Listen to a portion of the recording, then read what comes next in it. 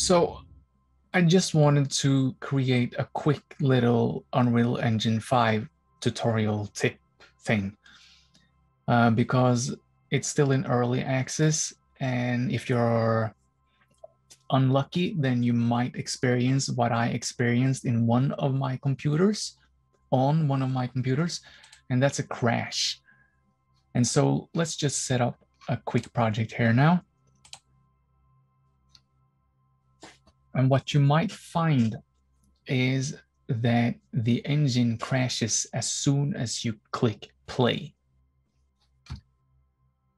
So you have a level and you click play and the engine crashes. So what you can do in that instance, I know of two possible solutions, and one of them fixes it for me, the other doesn't, but I will tell you about it anyway.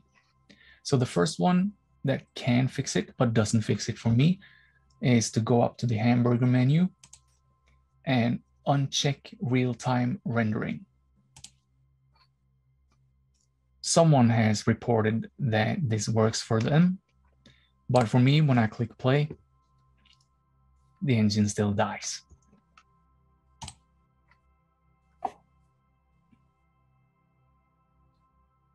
So the only thing that I found that fixed it for me was to go up into Edit,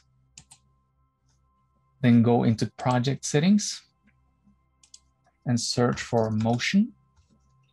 And you have Motion Blur checked off here. So just uncheck that. Now, if we go out and press play, we're able to play. So of course, this should be fixed by Epic pretty soon, hopefully. But if you are unlucky and you're stuck with this, then maybe this might help you. So that was it. Hopefully that was helpful. Have a great day.